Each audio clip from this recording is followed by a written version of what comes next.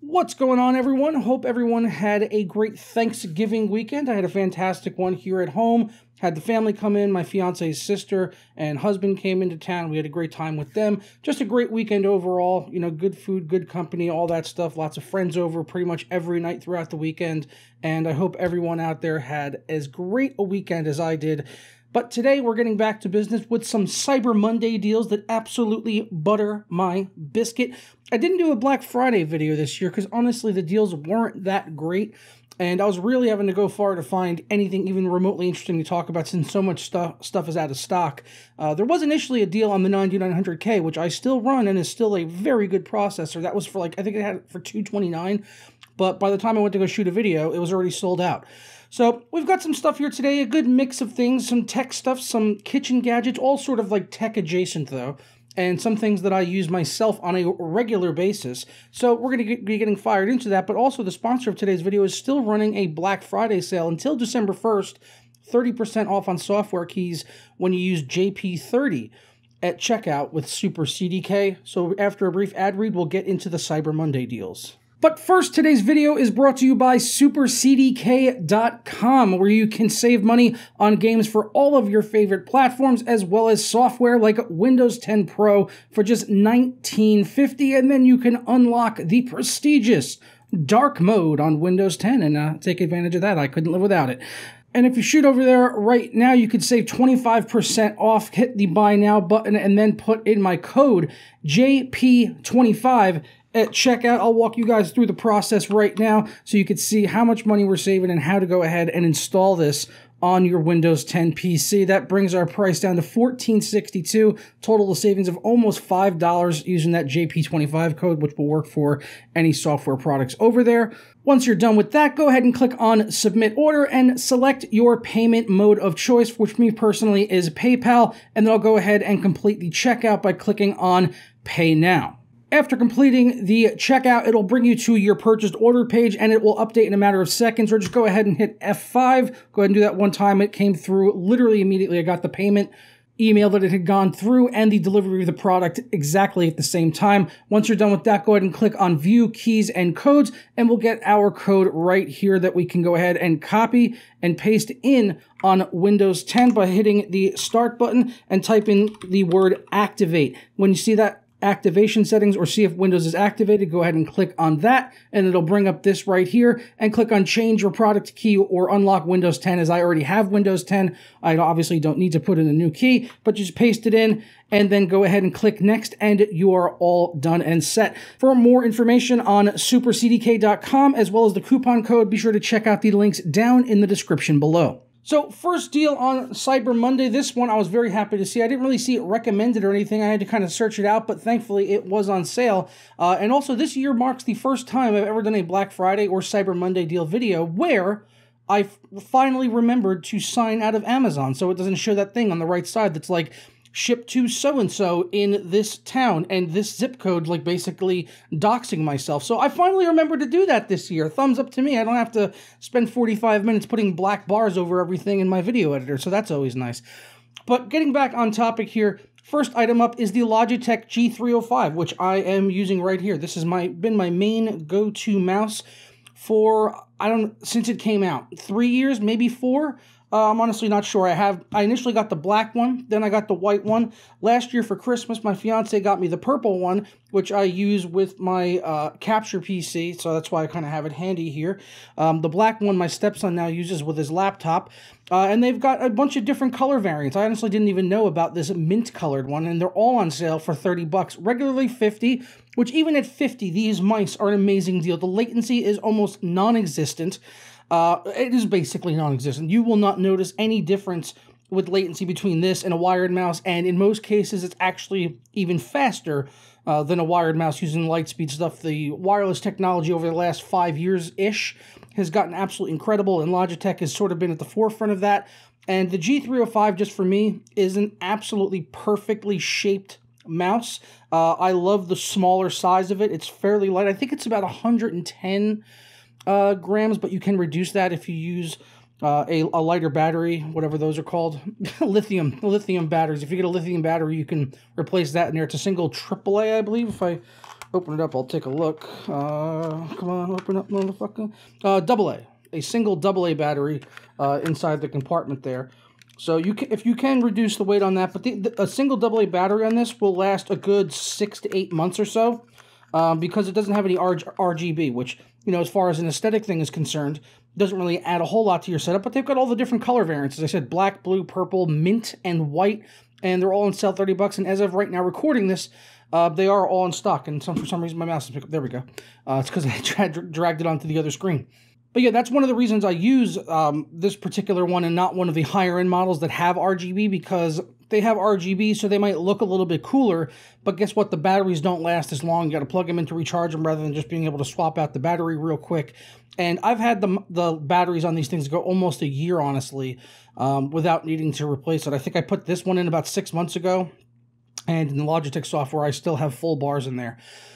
So Logitech G305, cannot recommend it. Actually, it has the weight right there, 99 grams. So I was incorrect. It's 99 grams, and I believe it comes down about 10 grams if you go with a lithium ion. It's not going to be as light as those mice with the stupid holes in them, but honestly, I don't understand the whole point of having the lightest mouse in the friggin' world. I want something that feels a little bit more weighted, personally.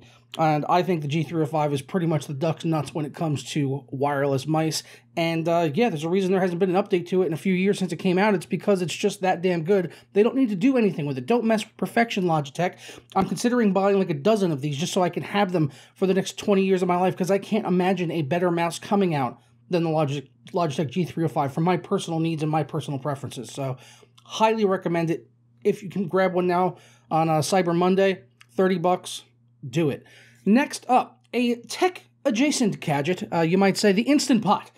Something I recommended last year on Black Friday, I believe, or Cyber Monday, one of those. I have the Instant Pot 8-quart model. It doesn't look as nifty as this one. Mine is just the stainless steel model. This one's all black, which I actually really like. And we use this all the time for cooking. It's usually $130. It's on sale for $80. Go ahead and pop it open right here so I can show you why I like using these things. Most people just kind of think of them as a pressure cooker, which can help you cook really tough cuts of meat. You can get like a nice chuck roast and throw in a couple of seasonings, and in just maybe 20-30 minutes, you can have really, really tender, fall-apart meat that otherwise might take hours if you were to braise it slowly or put it in a slow cooker. Something along those lines. We make beef barbacoa with it. Mississippi pot roast is a really good recipe. Very, very easy. It's like 4 things. You just dump it in, and in 30 minutes to an hour-ish, you've got great food that you can go ahead and serve to people. But also you can use it for slow cooker. I use this as my primary rice cooker as well. You don't need to buy a separate rice cooker. I put rice in here, equal parts rice and water, so like a cup of rice, cup of water. I don't actually use the rice functionality on it because I find that it overcooks the rice because it cooks it for 12 minutes, where if you just do pressure cook for 10 and let it slowly release the steam afterwards for an additional 10 minutes, the rice comes out absolutely perfect. But the rice functionality actually overcooks it a little bit, just overshoots the mark by 2 minutes. So I would recommend pressure cook on 10 if you ever want to do that. Also has saute functionality, which is good if you are, like I said, if you want to do something slow cooked or even pressure cook, but first you need to, like, there's a few steps, like maybe you need to brown the meat and maybe saute the vegetables and sort of get things started like that before you go ahead and slow cook it or pressure cook it or braise or whatever. So it's got that functionality in there as well. And then my other favorite one is sous vide. I actually have another Instant Pot, which is a big wide one, and that has the sous vide functionality, which is where you could take meats or anything. We do veggies in there too. But steak is like probably the most well-known example, where you take a steak, you season it up with salt and pepper, you put it in a food saver bag so it's sealed up airtight, and then you could set the sous vide temperature on the Instant Pot with water in there to the exact temperature that you want. So say you want a medium rare steak, you set the sous vide to 135 degrees, and that steak will never go past 135 degrees. It just physically can't, because that's the temperature inside the Instant Pot. It takes about 2 hours. But you have the absolutely most perfectly cooked steak you will ever have in your life, and then you just have to put a quick sear on it in a cast iron pan, or use a flamethrower, which is something I like to do. Also, sous vide veggies in there, incredible. The best corn on the cob you will ever have in your life, because Once you boil corn on the cob, it goes past a certain temperature and the pectin starts to break down in the kernels. I know a little bit about food. The pectin breaks down in the kernels and it loses a lot of its sweetness, which is why a lot of people put like sugar in the boiling water if they're boiling corn. Whereas if you set it to 187 degrees for the corn on the cob, the pectin never breaks down in the kernels. Therefore, you get natural sweetness and you don't really need to add anything else to it other than just, butter and salt because, well, butter and salt is amazing. Also, hands down, the best fucking mashed potatoes you will ever have in your life. 2.5 pounds of peeled and cut up potatoes with half a stick of butter, half a block of cream cheese, and half a cup of heavy cream and a teaspoon of salt. They don't even need gravy. My fiance fucking hates mashed potatoes and gravy and all that kind of American-y stuff. I love it personally. But the mashed potatoes that I make sous vide in my Instant Pot, best mashed potatoes of my life. We made 10 pounds of them for Thanksgiving. I had to do them in batches, but I did them the day before. So I actually sous vide them the day before, took them out, mashed them up, and then put them back in a food saver bag. And then the next day, we took them out of the fridge. I put them in the sous vide on keep warm, and they just stayed warm right until dinner. So rather than having to rush around on Thanksgiving and do like 100 different things in the last hour to make sure the turkey and the stuffing and all the sides and the gravy and everything came out hot, I put the mashed potatoes in sous vide. I took my gravy that I made the day before as well. I put it in a huge mason jar and submerged that into the sous vide with just the lid sticking out. And I kept that warm as well so it didn't sort of get all gelatinous-y and thicken up too much or me having to worry about it making hot gravy at the last minute. Made Thanksgiving so much easier. I am an absolute nut for sous vide in general, but the Instant Pot products are great and they are a good entry into doing sous vide if you want to do that. So I know I'm nerding out a little bit here talking about this stuff. Let's get back to some more tech products, shall we? The Crucial Ballistics 3200 DDR4 32GB RAM kit is on sale for $119. Not usually a good deal, but in the past year or so when memory prices have started to skyrocket and the shortages during COVID and everything, this is actually a pretty decent price. For a 32GB kit, $119 for a 3200 megahertz RAM, sorry. Regularly $153, and it's a sleek, slim, black design. Pretty nice looking. Should go into pretty much any build. And yeah, 32 gigs is a nice sweet spot, honestly. 16 gigs is what most people say is standard, really what you need. I personally prefer 32 for a gaming rig because some games will start to eke out a lot more memory, like Battlefield games. They like to really use the system RAM and, access that quite a bit. Next up, we've got some solid-state storage in the form of NVMe drives, which you can never have enough of, and it's always the time of year that I like to pick them up.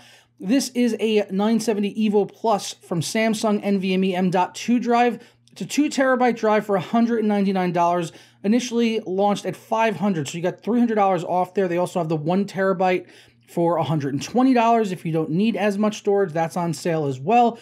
But I think the 2 terabyte is probably the best buy, and this is not their 970 Pro, so this isn't like the top of the line. It wouldn't be fast enough to put into like a PlayStation 5, for example, but for a gaming PC, it's going to be plenty fast if you want it for game storage or even for your OS or whatever.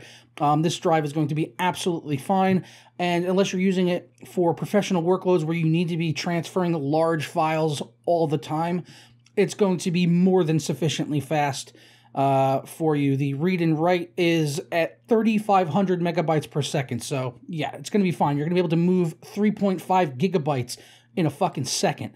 Most people probably don't need much more than that. However, if you do, they've got the Pro drives on sale as well.